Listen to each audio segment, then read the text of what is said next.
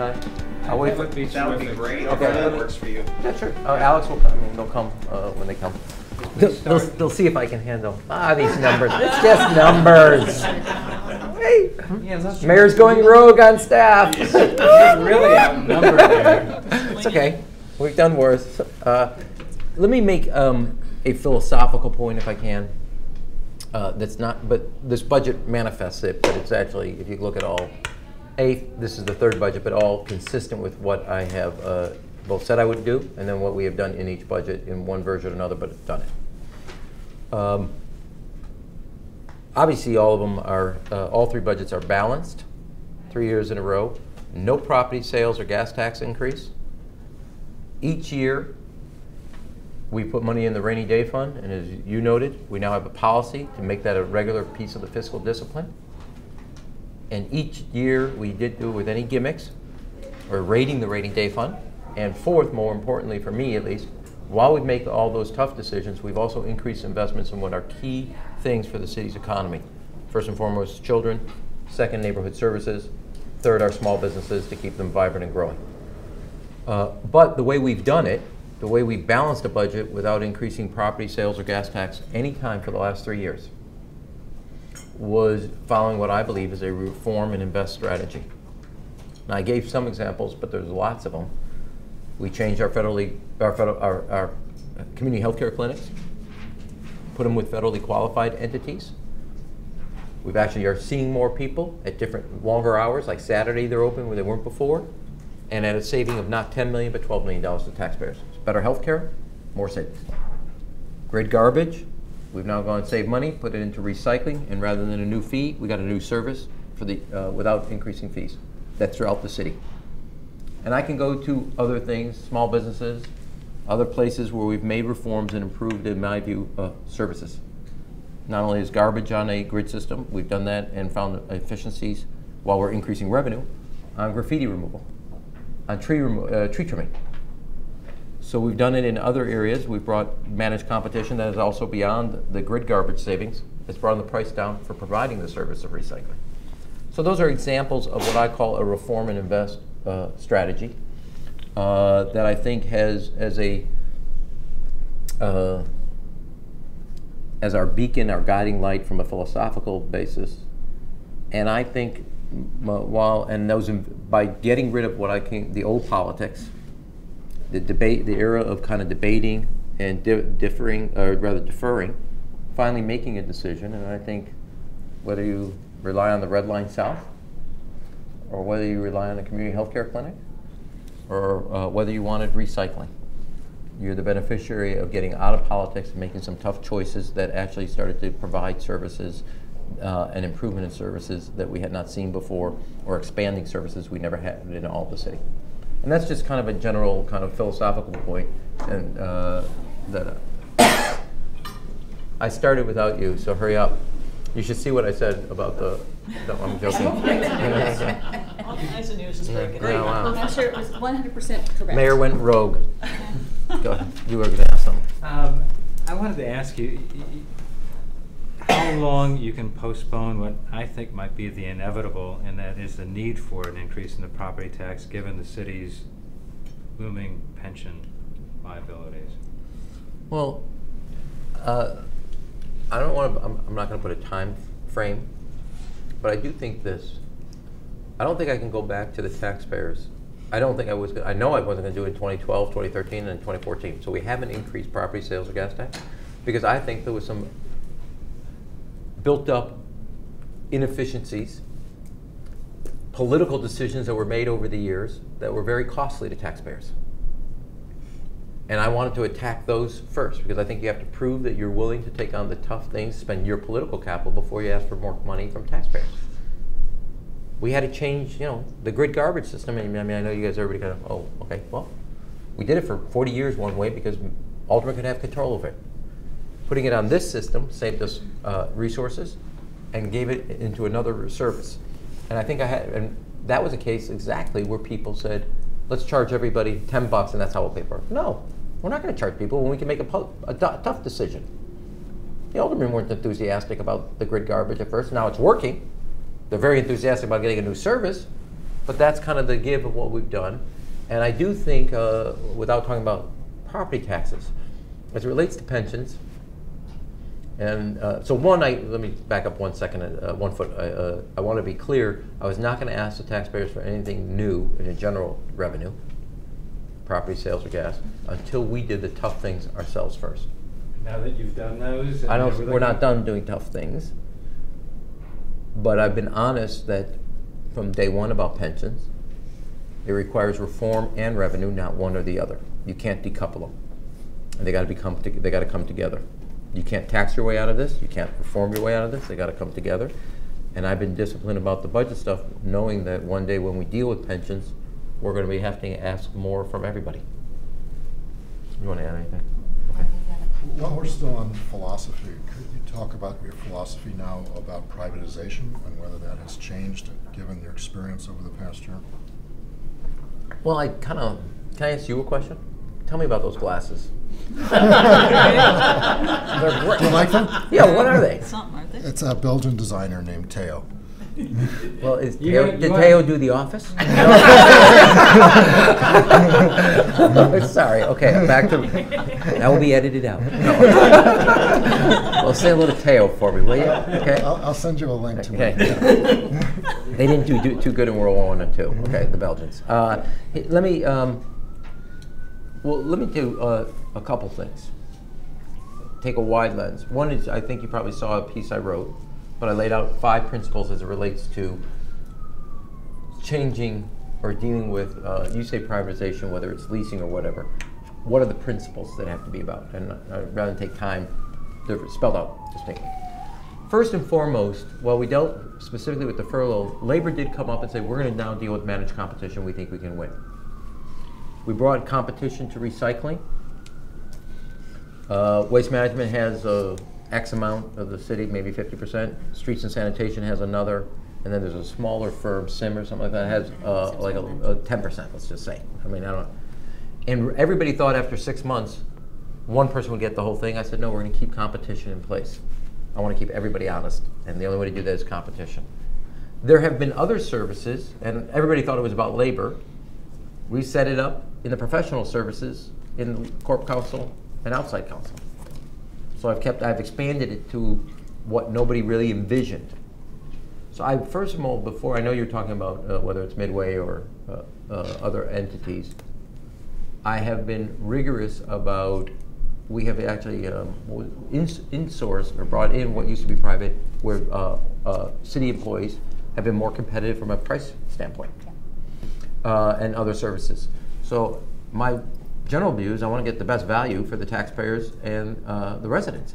And I'm not philosophical whether it's private or public. I'm philosophical and determined on value. And that's what the best value service is for taxpayers. There's places where, like water, some stuff is done in-house, some stuff private. That's also true as it relates to other areas where we've made major infrastructure. On the principles, I don't think the city of Chicago's core proficiency is running a port. And I think we've showed it after 35 years. When your biggest asset is your golf course and you're a port, that's a problem. 1. 2, and when Indiana's eating your lunch, that's a problem. 3, you can't do the same thing over and over again and expect a different result. And 1983 was the last time you actually made a capital improvement. That's a problem. So we're going to run a process to figure out how best to manage this. Not sell it, manage it. I don't think the city of Chicago's core effectiveness, if you are the transportation, distribution, logistics center of the country, I always say Chicago's the inland port of America. 30% of all rail, air cargo, traffic, and road traffic runs through the city of Chicago. The port can be a contributor of both jobs to that strength. The reason I've made Olive Harvey the school right near it, the Transportation Distribution Logistics School, is because it's so integral to our economy and job growth. The port, as presently constructed, is not really getting value for the taxpayers and the people that rely on it for jobs. But you have to do it in a thoughtful way. We all know the history. The parking meter deal that was negotiated in the past was bad. People are sensitive. So anytime you have something, you got to be thoughtful, give people time to look at it and evaluate it. Could we go back to pensions for a moment? Say hello to Theo. I love that. That's 3 interviews. That goes down as a classic. Are you making progress?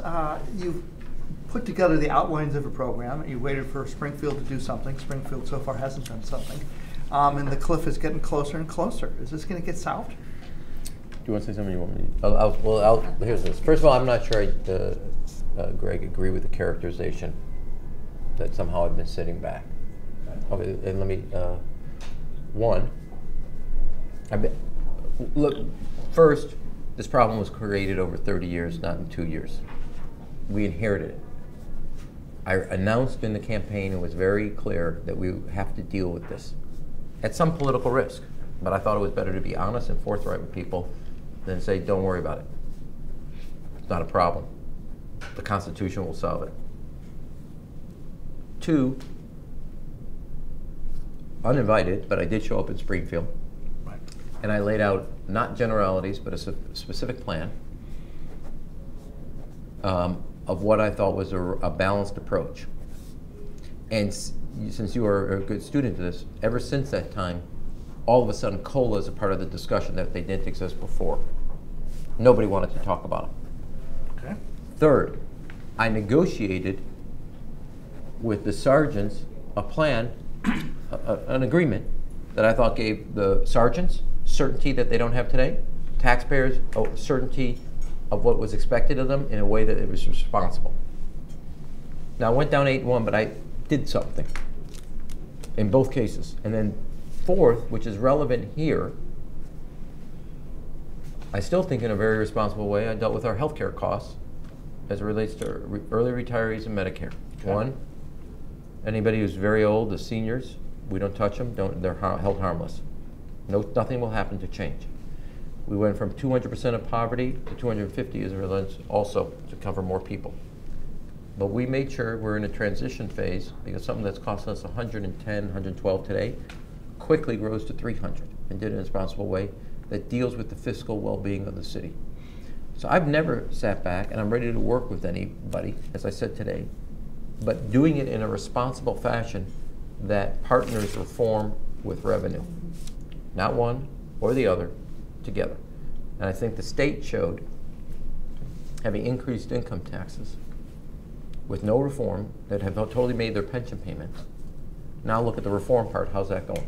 So decoupling these, dealing with one or putting all the burden on one is a mistake. It's the wrong way to go. Okay. And so, and I continue to stand ready, my administration does, to work with anybody who comes up with a balanced approach. I think I showed the sergeants when the president of the sergeants said I'm ready to work with them, we were very reasonable, in my view, and gave sergeants something they don't have today, and they still don't have it, certainty. I understand. But is this going to get worked out in the next year? That is my hope. But do you think so? Well, I'm working towards it every day. I announced a plan to do that today. What are you going to do if it doesn't get worked out? You seem to hint in the Tribune story that you'd like to defer payments if you I can't. didn't say that. I could have been stronger about what we're going to do and the think we consequences of inaction. Talked about deferring payments. I mean, the point has been that current law, you know, Senate Bill 3538 just simply puts the revenue in and it doesn't deal with any of the reform, right? And so when we're talking about those two things have to go together so that they're sustainable not just for taxpayers, but they're also sustainable for employees and retirees, whether it's, you know, a change to that automatic raise every year, the COLA, or it's a change to the contributions that employees make, or it's retirement age, or it's choice for the, you know, youngest employees who may not want to stay with the city their entire career, or even long enough to vest. That you've got to marry that and you've got to give a phase in for those folks, because you don't want to just hit them right over the head, because there are changes that they're going to have to face, but you also have to make it sustainable for taxpayers, and you can't just drop, you know, a lump sum payment that has absolutely no reform attached to it onto taxpayers and make them come up with the dollars you know, all at once. And so whether you can argue about whether that phase-in period is 2 years or 5 years or 10 years or whatever it might be, but that's a very different conversation than talking about simply just delaying payments. All right. Or putting them on just What do you, a freeze. I mean, every one of these talk about an increase, but in a way, in the same way, look at the, sergeant deal, or agreement we had. 1 year, 2 years, 3 years, 4 years, 5 years, 10 years, or whatever it might be. But that's a very different conversation than talking about simply just delaying payments. Or putting them on just a freeze. I mean, every one of these talk about an increase, but in a way, in the same way, look at the sergeant deal, or agreement we had. We said you had to work 3 more years, but did it in a gradual pace. And we said your contributions are, I'm saying the same thing for taxpayers. Don't kind of go from X to Y.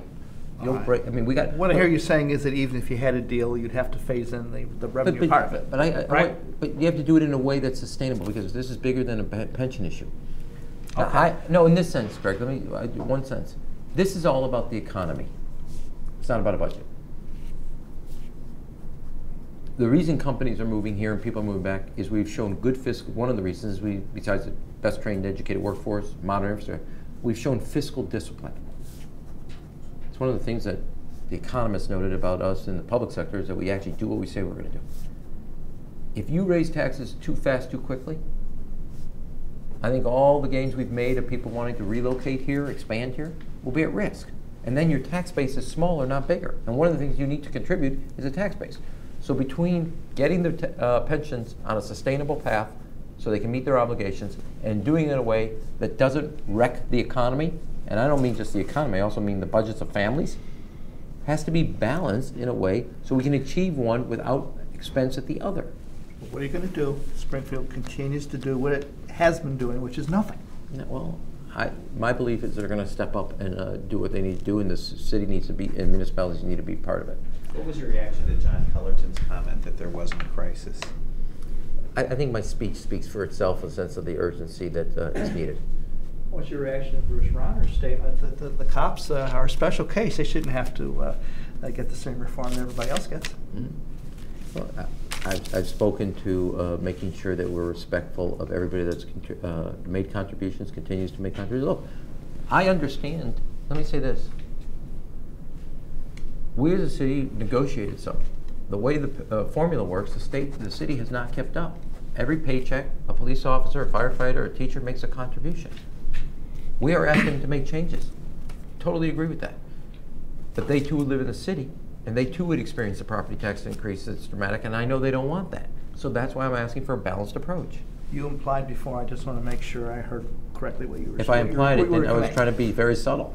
So well, I think that's a fair my assessment, and that's a Belgian answer to a very Belgian question.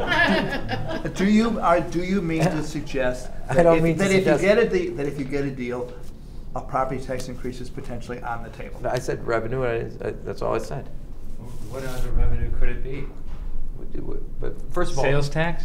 No, I'm not going to. That's not how I'm going to do it, guys. I'm being honest that revenue is part of it. I can't predict, or I'm not going to predict, and it would be wrong, what the actual agreement is. But I know revenue is part of the solution, but it is not the solution. It's part of a solution.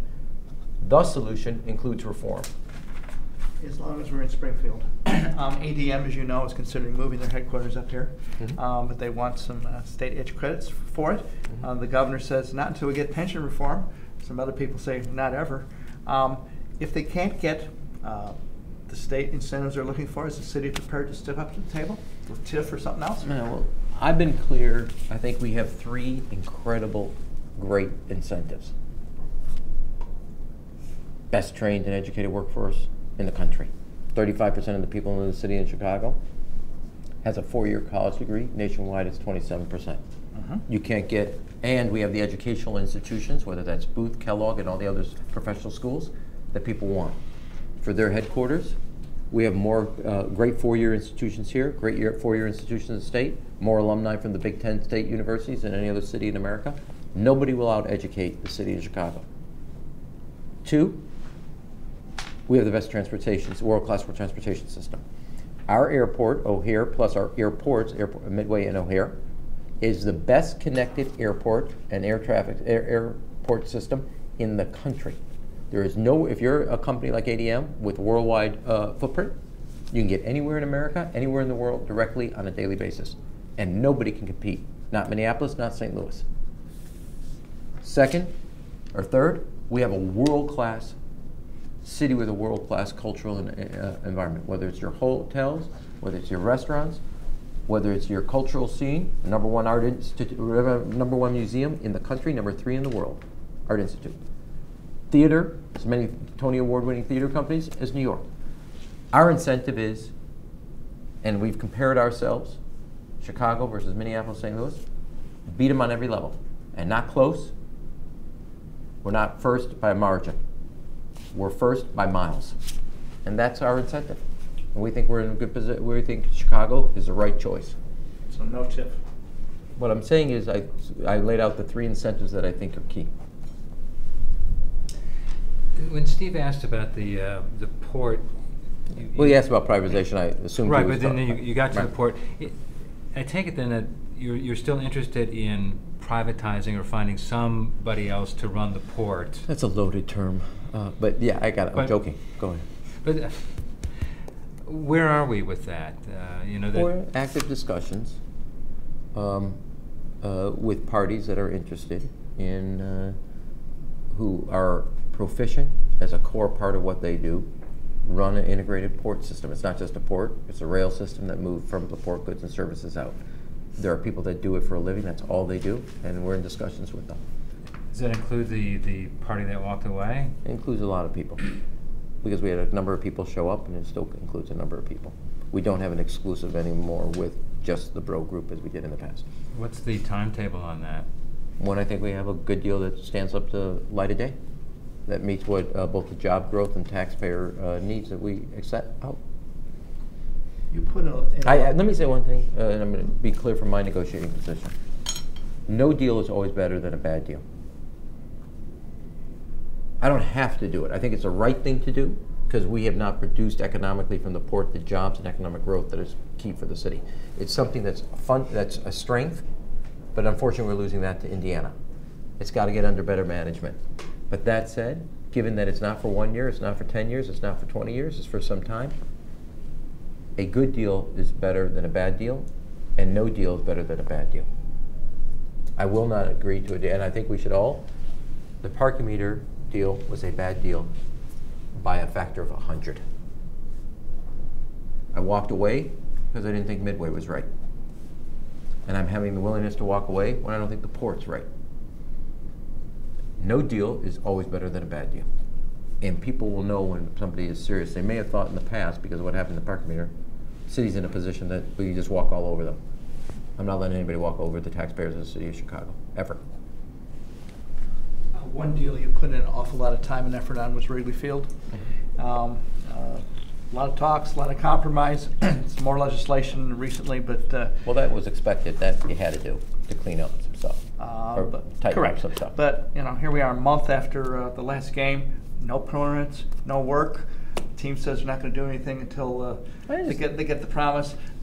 The rooftop guys say they ain't going to get the promise until they get something at the back end. Is this going to get worked out? Yes, it's going to get worked out because it's in everybody's self-interest. First of all, what won't be held up is the investments in the neighborhood, whether they're around security, transportation, and investments in the parks that are they committed to.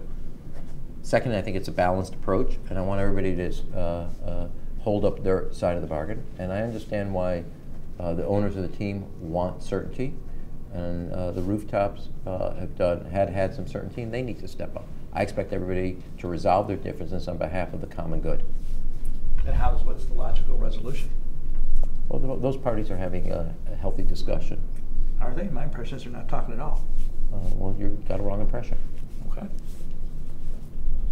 Maybe you should have him get him some Theo glasses so he has better eyesight. That was, don't get all upset. Does Theo make hearing aids? I'm just telling you what the town makes. Okay. Can I shift gears Sure. to crime? Yes.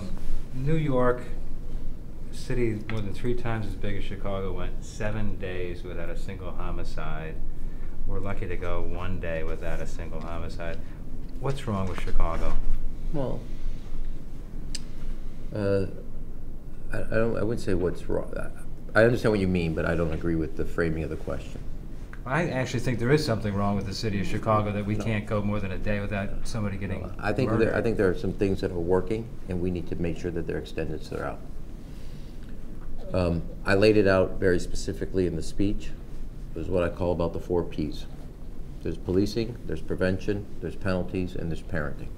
And in each of those areas, policing, we took cops from behind the desks that were being paid to do administrative work and put them on the street, so they're actually securing our streets.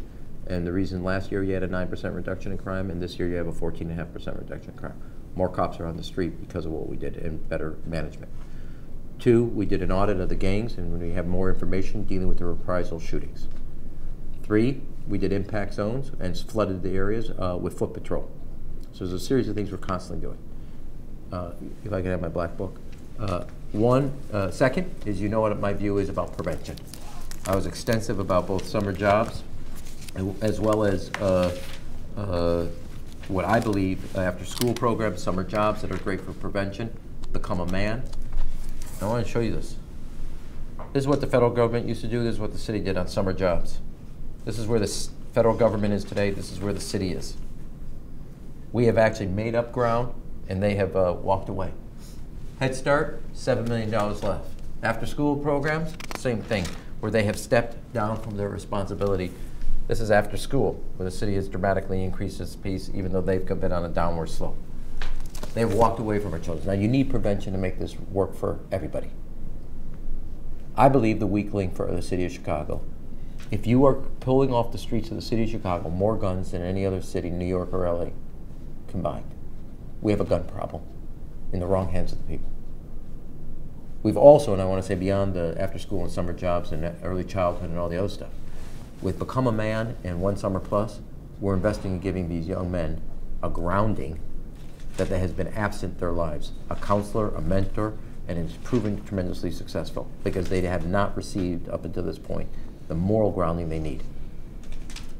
So we're backing up where there has been parenting missing in their lives. Finally, as I said, we pulled more guns off the street than any other city, and New York and LA combined.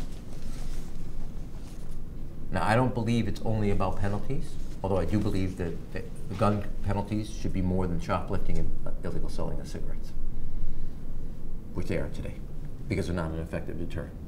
I also believe in changing it, so we've changed our marijuana laws, so we're not arresting minor offenses, 1,200 less people in the criminal justice system. We're dealing with recidivism. We reserve jobs at the CTA cleaning the buses and trains just for people to break the cycle of recidivism. We have made sure that 2,000 nonviolent youth get job training and education rather than prison time. But we need stiffer penalties. Now, what Chicago has, and New York has the 3-year, I'd like us to have it, because I think it's the right way to send a clear and unambiguous deterrent message. You will do the time for the crime.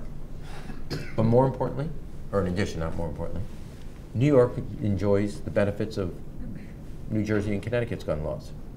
We are adjacent to Indiana and Wisconsin with a different set of laws. It impacts, given that guns don't just stay where they are, they flow. The reason we're taking more guns off the streets of the city of Chicago than either New York or LA is because of our proximity to states that have different gun laws and a different gun culture, which is why I've asked for a universal background check. Not just asked, fought for it. So we have a challenge, and it's what I said today is what I believe. As it relates to public safety, we're a tale of two cities. And I'm not going to rest until we have one city as it relates to public safety, regardless of neighborhood, regardless of zip code, and regardless of income.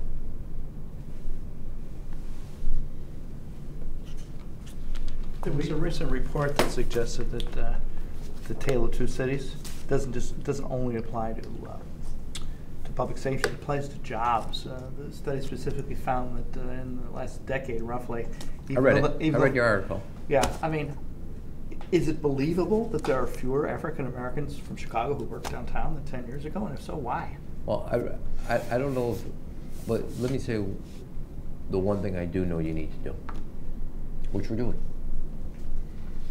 I could have done the red line over 4.5 years, but I think in 5 months we've given people from the south side access to where the job growth has been.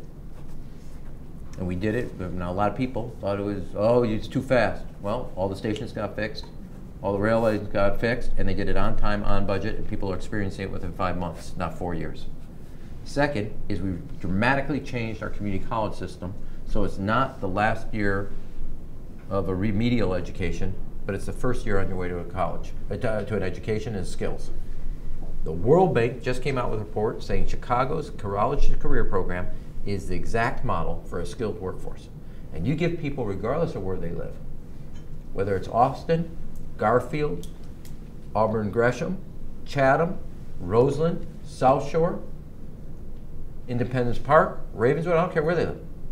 You give them 2 years minimal of education post-high school, and you're giving them the best ticket towards employment, so they can experience the growth as your own magazine, as I cited it today, I hope you know. No, because Chicago has the fastest growing central business district in the country by a factor of 2 over the second. So the dynamics that you're seeing here, I want to, with my small business plan, making sure it's throughout the city. But that said, the way I know to make sure that regardless of where you live, you can participate in that dynamic experience is through an education and through a modern transportation system. And we have made significant down payment on both of them, not just rhetorically, but with bold action. One is being now noted by the World Bank. The second, the red line, while some people argue, 5 months, what are you doing shutting down a system? On time, on budget. In fact, it was so good, the buses, people wanted the buses to stay. We're gonna have a hard time getting back to the trains. But that is the ticket. And the people that built it was 1,500, a lot of it from people that come from the community and also the contracting. I did read both articles, and it's also why we're making all the changes that I think are essential to any education, which is why I've set the goal for the city, 100% college ready, 100% college bound.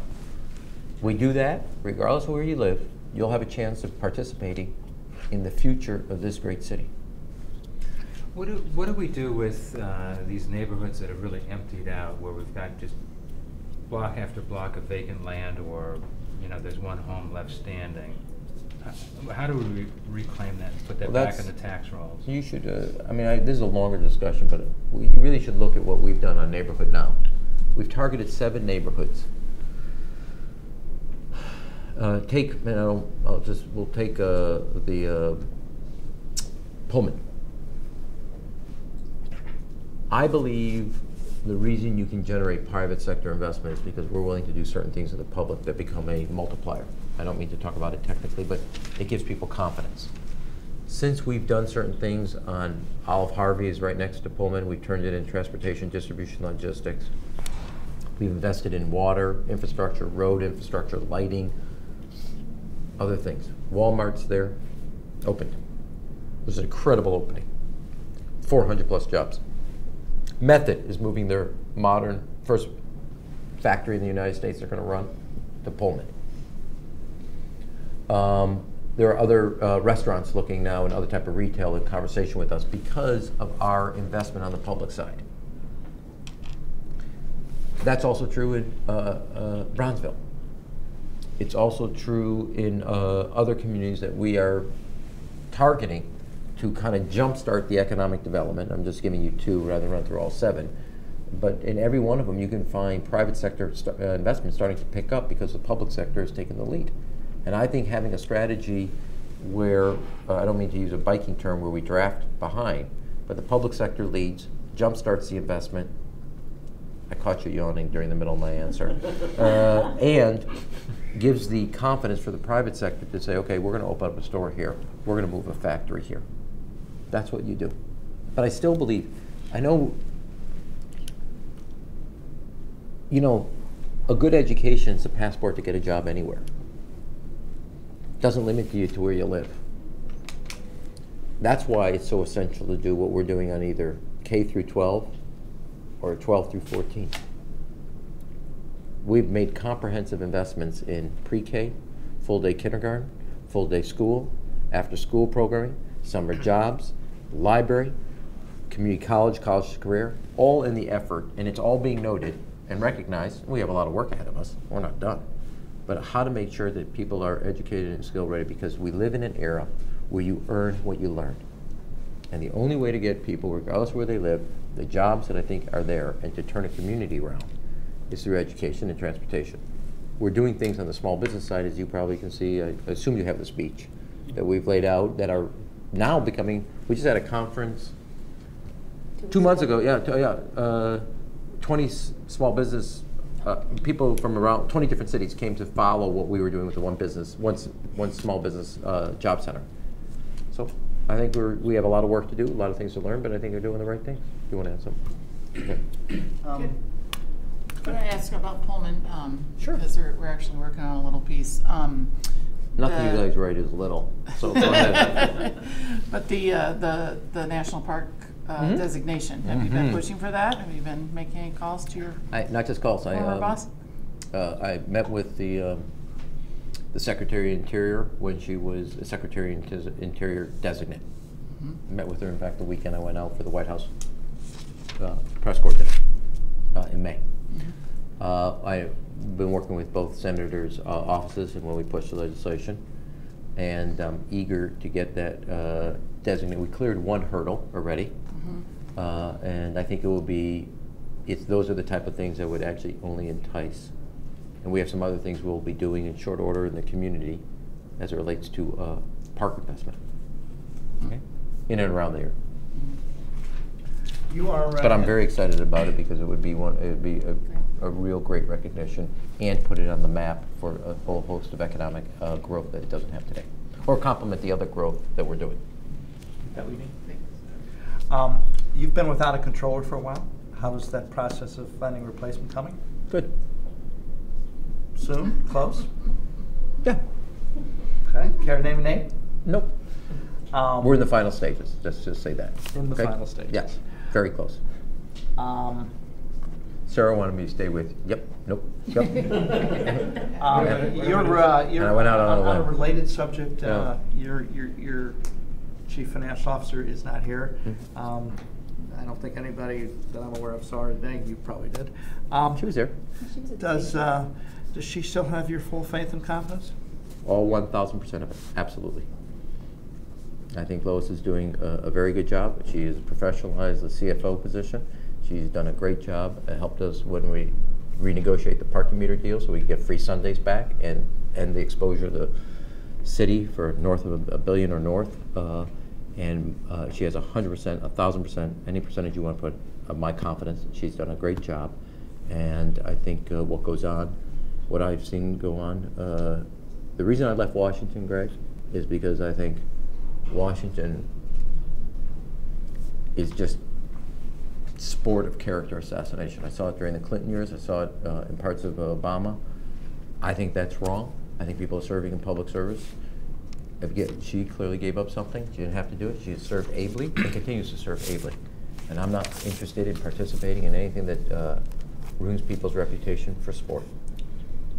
One of the things that your friends in the City Council's Reform Caucus came up with today is we don't need any more taxes on regular Chicagoans. We need to tax these business guys who aren't paying their fair share.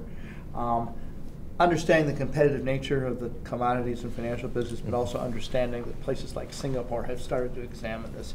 Are there any conditions under which the City of Chicago would consider imposing some kind of transaction tax? No. I mean, first of all, that businesses would leave the city because you could do that electronically. The days of it being on the floor are over. And there's too much competition around the world. And they are a huge job generator and economic activity for the city. And I don't want to create, whether it's Singapore, London, Paris, in the Chicago Board of Options, Philadelphia, or any of the other purely electronic exchanges, a disadvantage economically.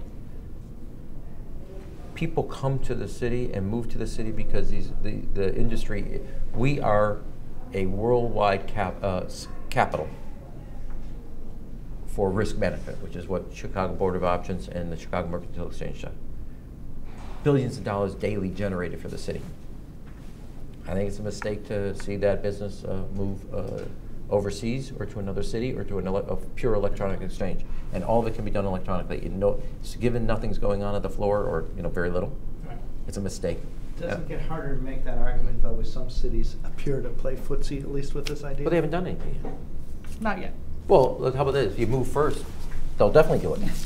That is, all the business will go there. Can I ask you another personnel question on the CTO?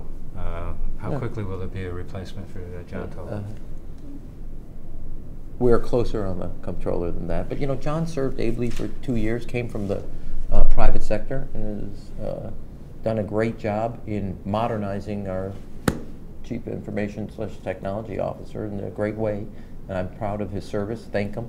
He obviously wants to go on to other things, but there's plenty of people who are experts in this area want to come. I can't thank John enough, as he knows, but it's been very helpful to the city to take, and remember, part of the reforms and efficiencies we're finding that we are savings is because of the ideas that John Tolva and his team have generated. Do you have any regrets about the DePaul deal? You've had a lot of flack for that, for rightly or wrongly. Well, here's the way I look at it, Greg. As you know in the speech, but it's a fact. You guys have covered this. When I came into office, Chicago was 5th in the convention industry. I negotiated to remove the legal cloud that hung over McCormick Place with both the carpenters and Teamsters individually, and you could talk to the presidents and they will tell you that. Since that time, since our costs have come down, since we now market labor and management on a single team, we've moved from 5th to 2nd. For the first time in a decade or so, have replaced Vegas. I'm not going to give up those hard-earned gains and fall back to the status quo of being 5th. Anybody wants to be comfortable with 5th, go ahead. There's 80,000 jobs in the city of Chicago that rely on a vibrant convention industry. Those are people who live in our city, pay taxes, work in our hotels, work at the convention center, work in our restaurants, and make sure that we have a vibrant. Now, we moved from 5th to 2nd. In 2 years, doing something different rather than the old politics. Treating McCormick Place as another political sandbox. We professionalized it. Now, one of the things that was necessary was creating a bigger hotel campus there because a lot of people wanted to be on site. We're going to do that. 2, to get more international travels, we needed a mass transit, not just a taxi system. That TIF is supporting a new CTA that not only station at Cermak will not only support the convention, but support that neighborhoods in and around the Bronzeville area and Motor Row that never had it. And it will create great residential development. We're doing incredible investments in our parks there. The TIFs in and around there are also supporting the new Chinatown Library. They helped build the Jones School. They helped are building out the Jones North, which we tear down. And they helped the local school with the teaching academy that also has 2 schools in it. I think we should do both. We should have a vibrant convention and tourism industry and a vibrant neighborhood in the South and bigger South Loop, including Chinatown, South Loop, Motor Row. And all those investments are making sure that Chicago's not 5th, but 2nd in the convention business, and making sure when you reported one of the fastest growing central districts, the fastest growing central business district in the country, you included South Loop in part of that. That's part of it. Mm-hmm. And because we're making the investments. And it's not an either or choice, we should do both. And we're going to do both. So I'm hearing your answer that you see the DePaul Arena as part of the convention piece that you just described. Well, yeah, because, I mean, first of all, I don't describe it's not DePaul, it's an event center. Right.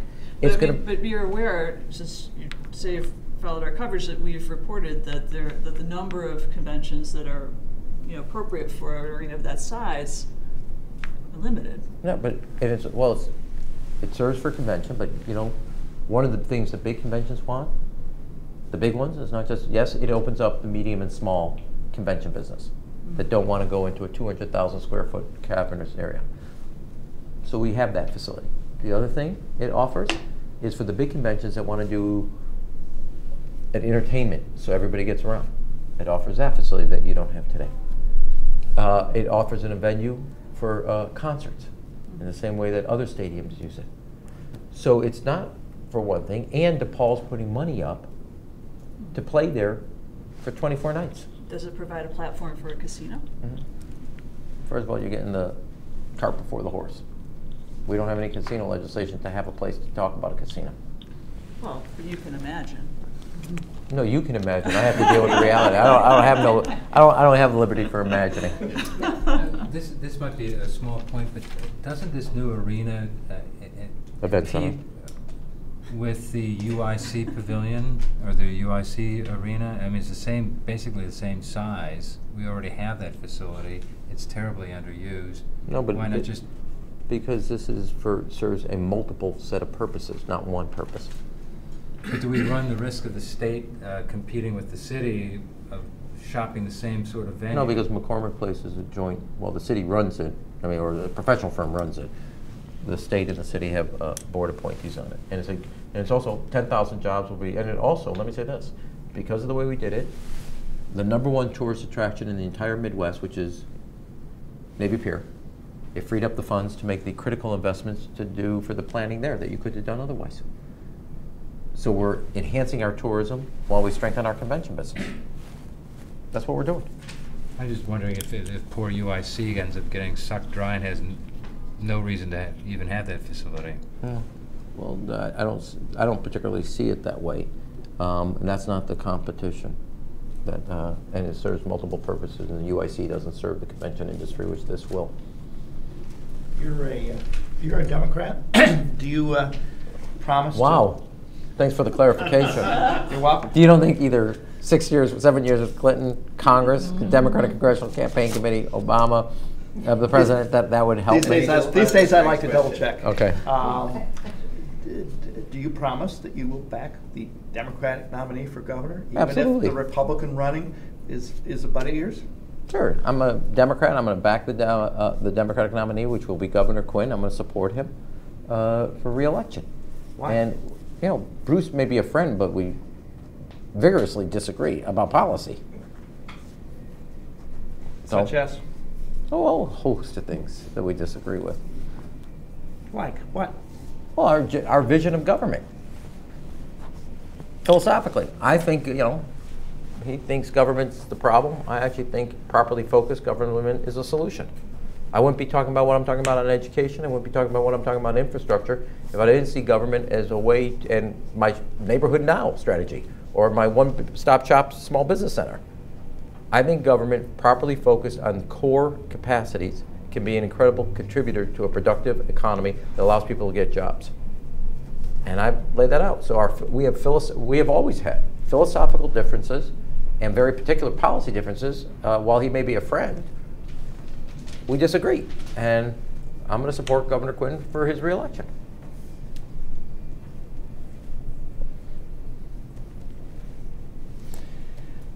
Back on. But let me say this, I endorse Diana Rauner. So she's a Democrat.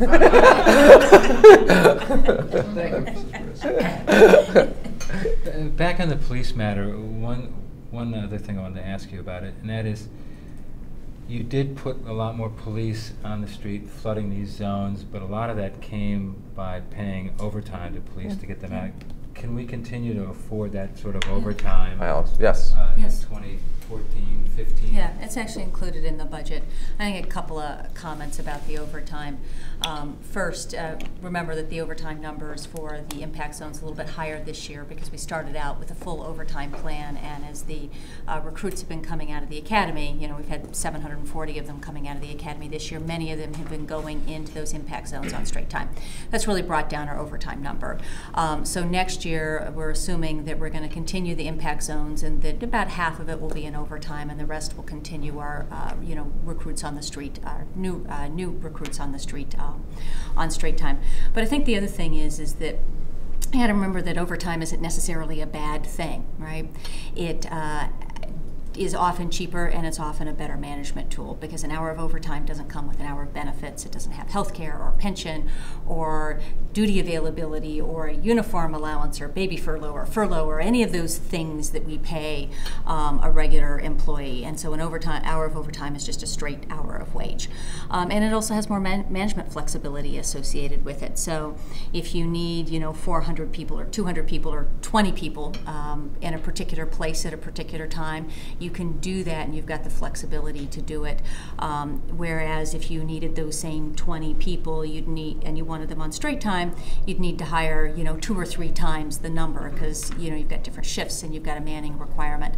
But I think the thing is that it's not just about police. It's also about the guys who fix our bridge, or the people who are repairing our sewer lines, or any of the other kinds of work that the city does. And having a regular overtime program is just it's often more cost effective. One of the things, I jump-started the impact zone by making the decision when to go to overtime.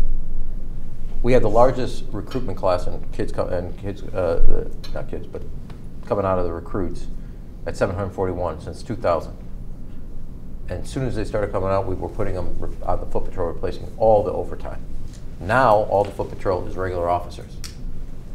It's limited to the sergeants on the overtime. So we started something to get it going rather than kind of doing it one zone at a time. I wanted all 20 zones done at once. So we started with it, and then we've been rolling back each zone to where August we were at full, or August or September, but full. The foot patrols were just full from the recruits fresh, so it wasn't done by overtime. It was done by regular pay, regular officers on regular time. Is anything going on at O'Hare in terms of further discussions on finishing up the OMP? Well, you know, while we opened up the new runway, we've taken a couple things that are further in the next stages. One, we secured $10 million to move forward, and the two airlines came up with the other part to move Lima Lima, which is key for the next stage. Second, as you know, I pursued the TIFIA grant that we now are going to do for the intermodal facility. That opens up more land that allows us to move for the next stage. So we're peeling back the pieces while we're running the airport to go to stage 2. Obviously, the core part of this is us coming to an agreement with the airlines and the FAA. On the other hand, while we were doing the first, opening up this runway, we were doing the other pieces that get us in the right place at the right time for stage 2. And have the carriers said anything promising? Well, it's part of negotiations. I know it's frustrating for you guys. You have a job. Part of negotiations is trust. Part of making progress in negotiations is trust. I'm not going to do anything to violate the trust. You have your job to do, but I have my job to do. Was your letter today endorsing the merger of American and US Air? Does that have anything to do with the OMP stuff? Well, I happen to think it's the right thing to do, and I think a strong new American airline is in our interest, given that they're supportive of what we're trying to do. Now remember, O'Hare Airport is the only airport in all of North America that has both United and American fully operating under. That gives us a huge strategic advantage. A week ago, cited in your magazine, O'Hare was rated as the best connected airport in America for world and domestic travel. Right. It is in our interest to have a strong competitive carrier to United, and I happen to think it's in our interest not just to United, but to keep O'Hare the best connected airport in the country. So when you ask me about an ADM, when I say we're the best, we have a modern transportation system, I can say it with full confidence. When I say that somebody wants to come from the coast and get here and get back home because they want to look at a new tech company, we have an airport system that gets it. That is key to the city of Chicago. And so I've joined, I don't know, was it 9 or 10 other mayors? A number of other mayors who all have a self-interest also in seeing the Justice Department's decision in the front of the court come out the other way. Right. Now that you've got the red line rebuilt, congratulations. Any progress on finding the money to extend it? No. We're working on, we'll have more to say on transportation in the weeks ahead. But you know, I'm always doing transportation because it's key. Well, let me say this is, I think it's really underappreciated in a sense. I mean, more people take the CTA, the city of Chicago, in a single month than take all of Amtrak nationwide all year. Right. Okay. Close your mouth. That's not really good. So go down like that. I was stunned. No, but more people take our CTA in a single month than take Amtrak nationwide all year, even including the Northeast corridor. Okay, the busiest corridor for Amtrak. Now, when I got a congressman, one of the first things I did, working with then Mayor Daley, was secure the funding to modernize the Brown Line, which was the fastest growing, so the platforms could go from 6 to 8 cars. I have been, no, it's not up there with education and public safety, and rightfully so, but it is key to the city. And one of the things that we have done is modernize the system. We made major reforms in our central office and put that in every station. It's either rehabbed, refurbished, or totally rebuilt. We have more stations right now being rebuilt than any other time in the city of Chicago. We got the Cermak, 95th, Wilson, Loyola, Clark and Division, Morgan, and more coming, and Washington Wabash. All the plans are out there. You can look at them all. plus all the other stuff that we have done to rehab or refurbish the stations. More miles have been totally rebuilt. The red line being the most dramatic, which is 10.9 miles, totally rebuilt, but we're doing on the brown line and the blue line, sections of them. We have the RFP out to go 4G universal. We put bus trackers on all the system. Every bus and every train will be replaced in the next 6 years. No other city is doing what we're doing on the mass transit system. And 2 weeks ago, or 3 weeks ago, every director and boards of the mass transit systems throughout the country came to the city of Chicago on a conference, but to see what we are doing. And so it's essential for the city's investments. We're going to continue to make investments. So whether you live on the south side and rely on the red line, the brown line and the north side and the northwest side of the city of Chicago, the red-purple line, you have a modern transportation system that you can stay in touch and work on while you get to work. Now, obviously you can tell since I ride it twice a week, pretty passionate about this. But I can't tell you, and I've met with all the companies like United when they brought 1,000 people addition to work here. I did a town hall. Close to 70% of them take mass transit to get to work. And it's unbelievably convenient, and it's a selling point for the employers because their employees can work while they're also on the train. You're going to miss Ray, aren't you? A lot. Yeah, I'll bet. Yeah. He did a great job for America. In parts of America. Any The central parts. any thoughts that your team has come up with on what you? What is this? 21 questions? Yeah. Any thoughts on what you're you know me? Any thoughts your team has come up with on what to do with the Block 37 superstation, which is $250 million and it's empty? No. Well, we got to get back to you on that. It'll be the safest thing for today to say. Okay. Does everybody know that problem? Yeah. No? Yes. We have some ideas that Jan. What do you Last propose, readers Jan? were re-solicited. And what do you think? Oh gosh, what is it? Skateboard park, ice rink. There are all kinds of crazy ideas. Circus arena, perhaps? Uh-huh. Prison for Oh yeah. politicians. Politicians who weren't Well. dealing with pension. Okay. It was a good idea. All righty. This is Okay. deteriorating fast. Thank you.